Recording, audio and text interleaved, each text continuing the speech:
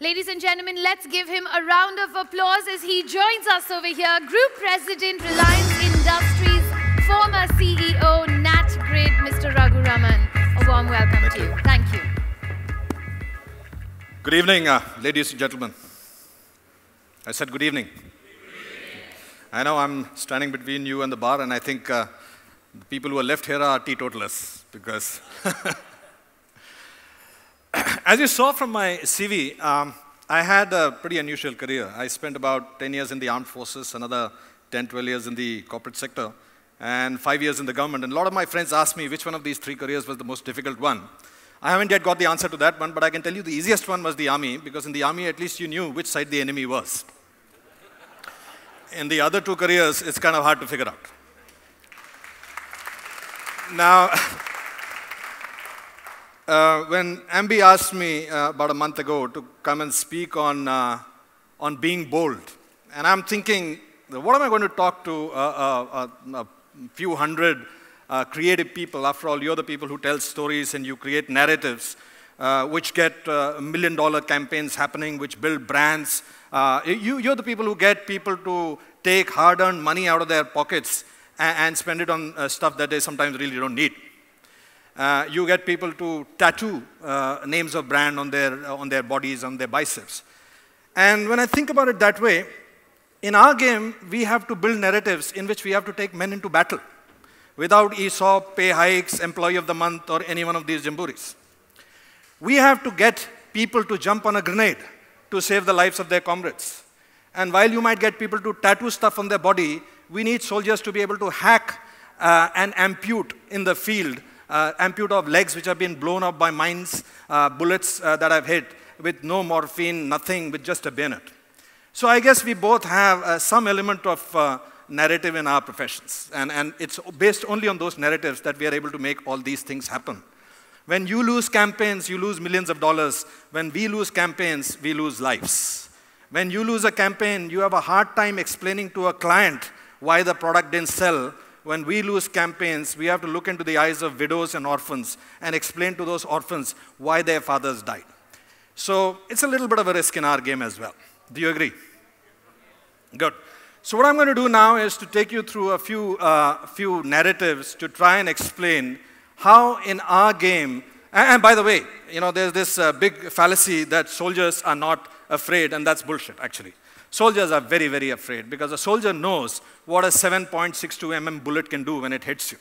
A soldier knows what it is like to die when your gut is spilling out and your life is going out with this intestines. You see people dying in front of you. I mean, I know that some filmmakers here, you don't sing a song and, you know, when you get hit by a bullet, you scream for your mother.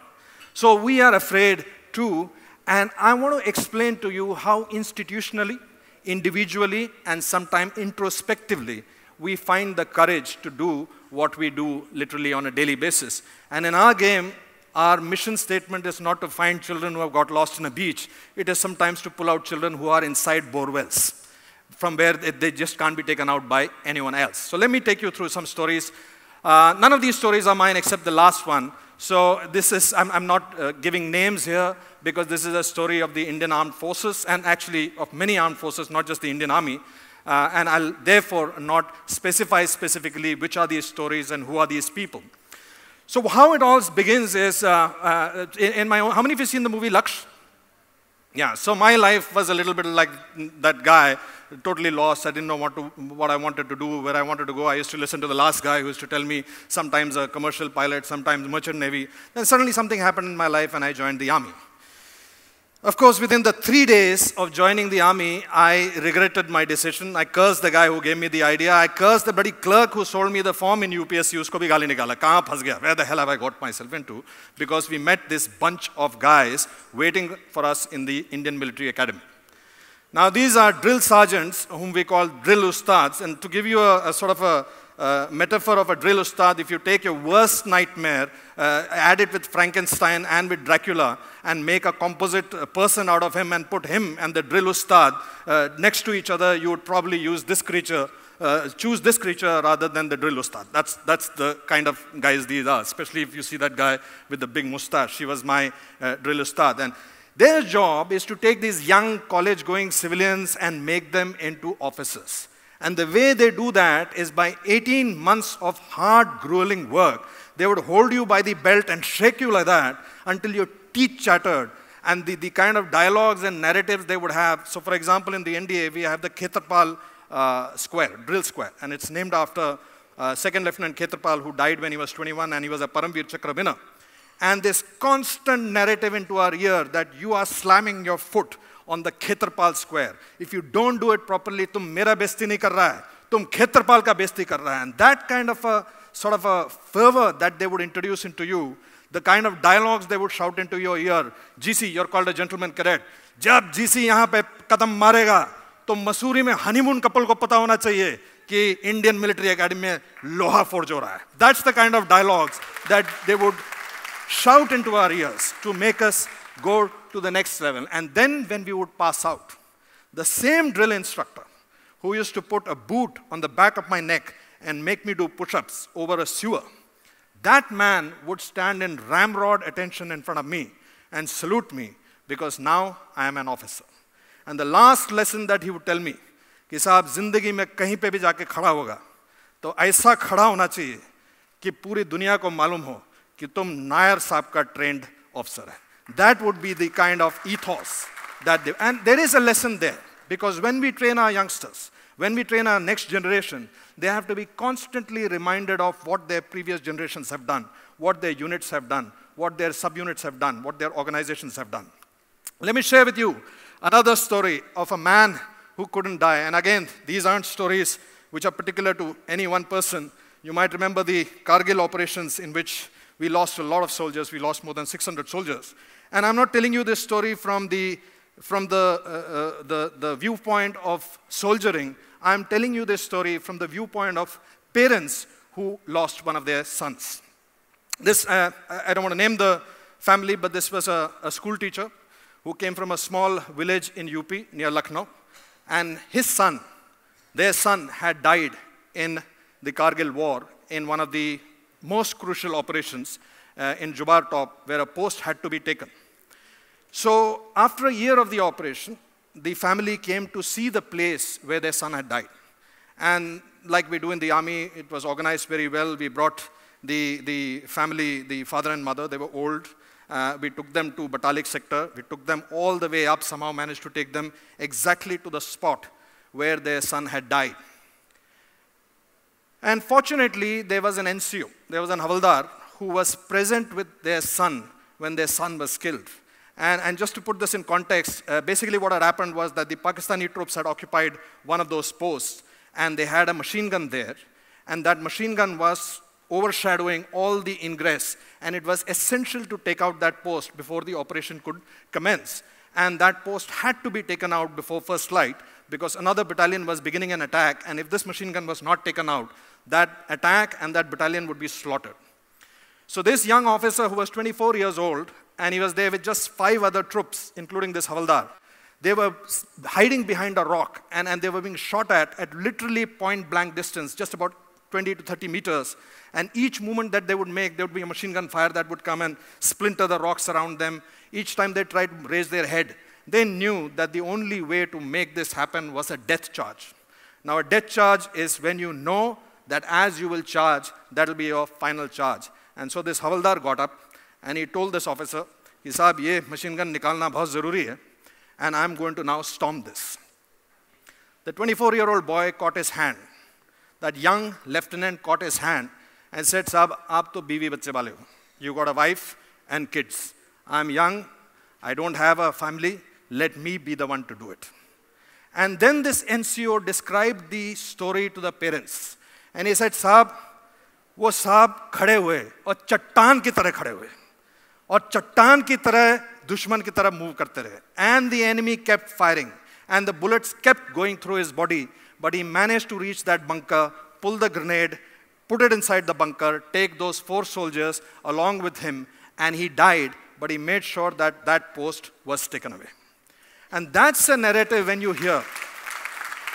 Even those of you who have not been in uniform will feel something happening to you, something coursing through your blood, making you feel that this is a cause for which you can actually go out of the box, you can go out of the limits that you have set for yourself. Let me tell you another story, how units build a narrative, and they don't all have to be very macabre. And this is a very interesting story. As the title itself says, the leopard that died of shame. And this is in one of the officers' messes of a unit, where you have a leopard which is mounted on the wall, and there is a gold plaque under it, which says, the leopard that died of shame. Now, when you hear a narrative like that, I mean, how can you pass that trophy without hearing the whole story? So the story goes something like this, that in 71 Ops, this unit was posted towards the eastern sector, where now Bangladesh is a country, and they were involved in that operations. Those days, even now, sometimes in some of the good units, the drinking sessions continue till late night, till 1 o'clock, 2 o'clock. In good units, agar khana 3-4 baar ghar mein nahi hota hai, to it's not considered to be a good unit. Because CEO will say, khana lagao. First couple of times, the mess havildar will not heat up the food because he knows that this boozing session. So we have something in common with the ad world that way. So finally, it's 2 o'clock in the night, and I want you to visualize this. It's a very misty location. Visibility is very low. It's in the middle of a jungle. The officers have left the mess, and now the cook and the masalchi, they are cleaning the utensils, and they are in a sort of a completely dense forest area. And there are a lot of these stray dogs which are fighting for scraps of food. So this masalchi, who is cleaning this patilas and all of that, while he's cleaning it, he's tossing these pieces of food, and the dogs are fighting on it, and they are biting each other and all of that. And during that time, one of the dogs comes especially close to this masalchi and keeps trying to snatch food from that handi.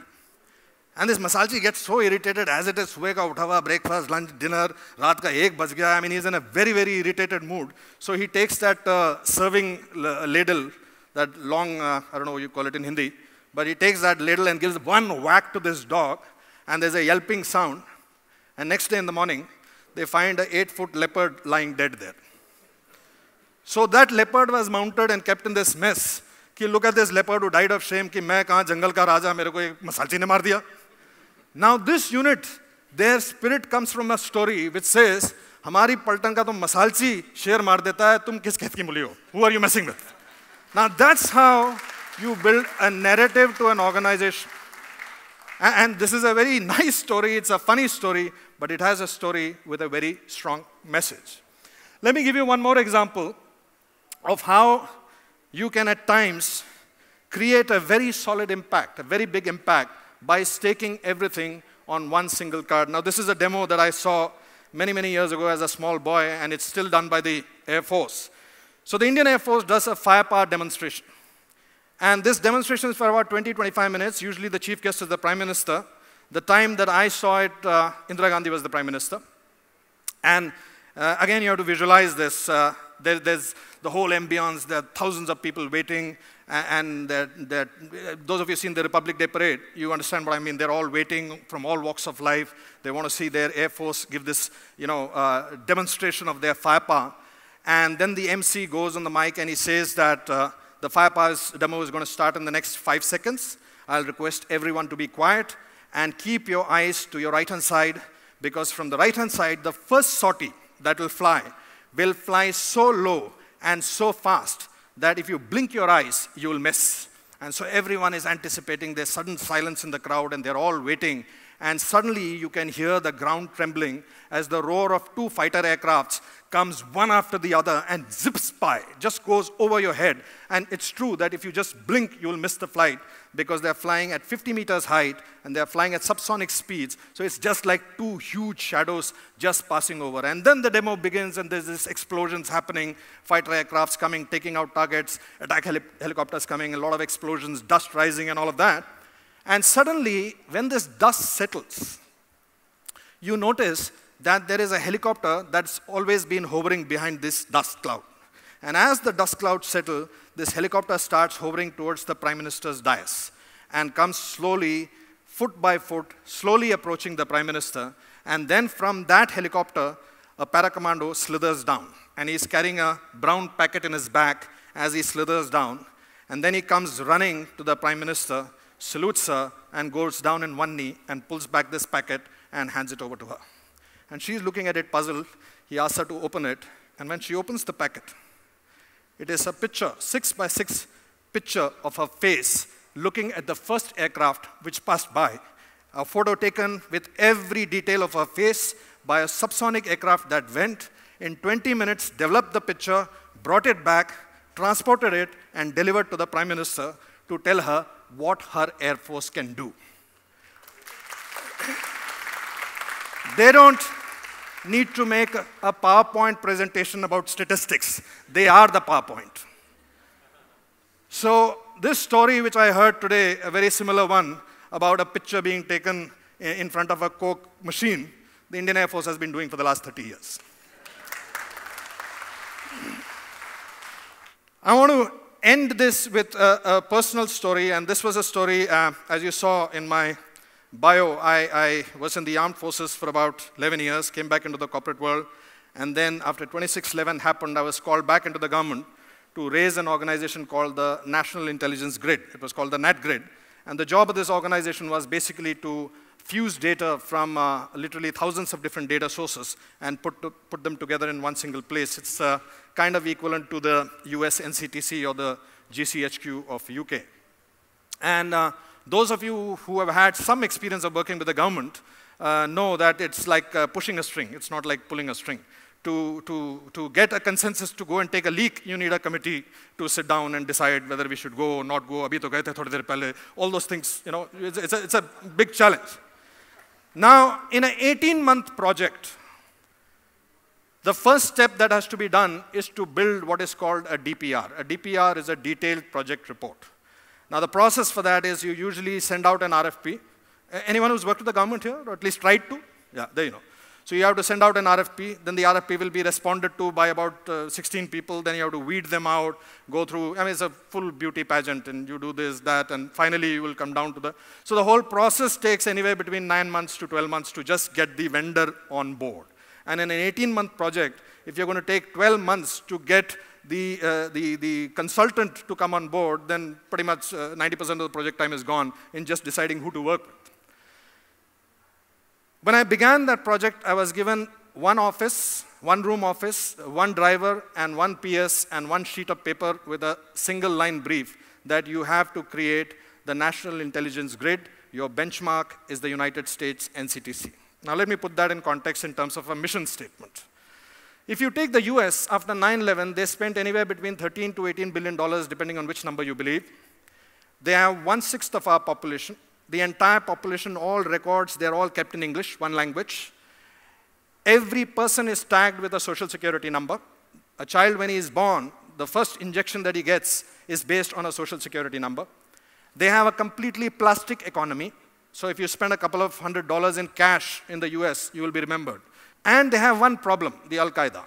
They have two boundaries which are benign countries and two boundaries which are the sea. Now let's take that problem and contextualize it to the Indian context. We have 6 times their population. We think, we are not really sure, we are still counting.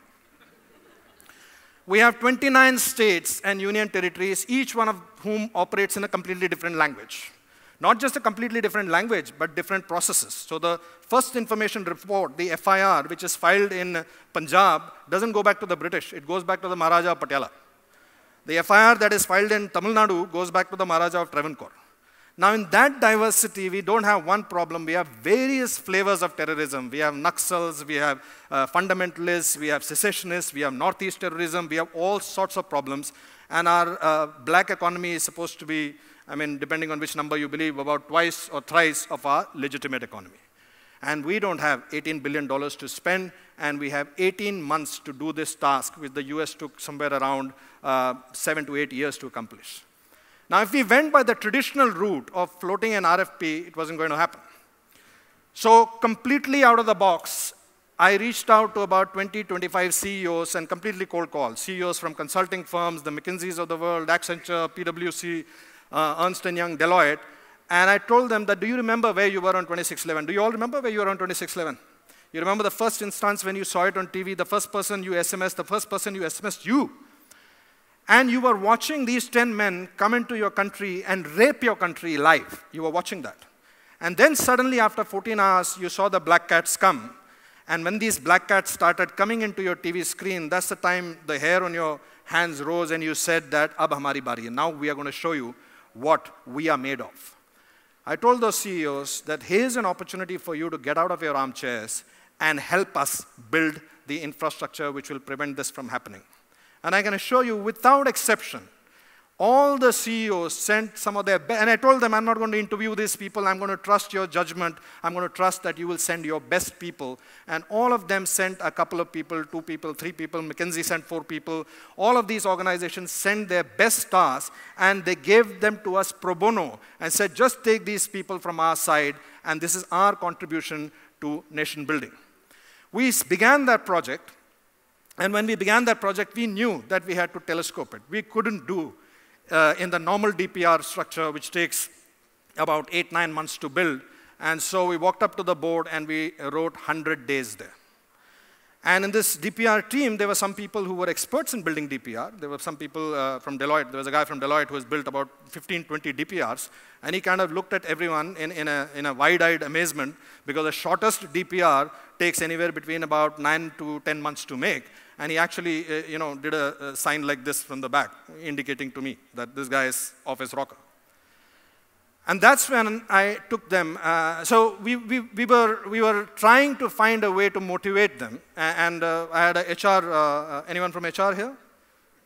No? So, you're shy of raising your hand? Okay. So we had an HR person who said, you need to get this team building exercise, you need to get them all in, sort of fired up, and let's take them out to Goa or one of these places and do these, falling back on each other kind of exercises to, sort of forge them into a team. Instead of that, I actually took them to the NSG headquarters. And the NSG gave a demonstration of what they could do there. And then they met the commanding officer who ran the 2611 operations. And many of you may not know the context of that operation. You saw it on TV and all of that. But it was one of the most textbook, more than 29 countries have come to India and studied how these boys did it, because in 72 hours, they opened 1,000 rooms. And this room opening drill, again, just to put it in context, there are 2 kinds of room opening drills. One is a room opening drill that you do in hostile territories. It's called hostile room opening, and you must have seen this in the movies. The team lines up next to the door, they place an explosive charge, the charge goes off, they toss a grenade inside, the grenade goes off, they put in the MP5 and lose a magazine, and then they storm into the room. You can't do that in Taj, Shabad, and Oberoi, because there you have to attempt what is called a benign room entry. And that's because inside every room, you can have a terrorist, inside every room, you can have a tourist, and inside every room, you can have a terrorist with a tourist. All 3 possibilities exist. So each room has to be opened with the same degree of caution, alertness, carefulness as the room before that, and the room before that, and the room before that, 1,000 times. And this officer also told this team that after the NSG took over, there was not a single collateral casualty. The only 2 people who died were the commandos, but not a single civilian was killed after the NSG took charge. And he told this team,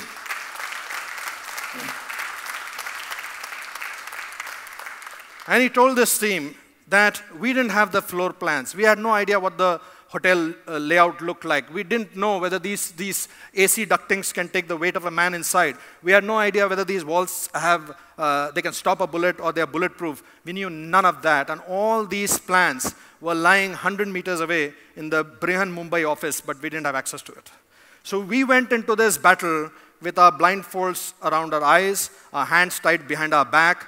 All I am asking you on behalf of the National Security Guard, if you are half as good as what Raghu tells me you are, then next time we have to go into battle, please don't make us fight at a disadvantage.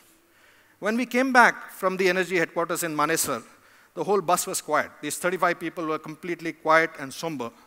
But I can tell you, I have never seen more passion in a group of disparate people who were at each other's neck, because suddenly there was a purpose which was far larger than their very petty bickering about whose format to use and what kind of font to use. They suddenly found that there was a challenge which was far larger, and we actually managed to build the DPR in 110 days.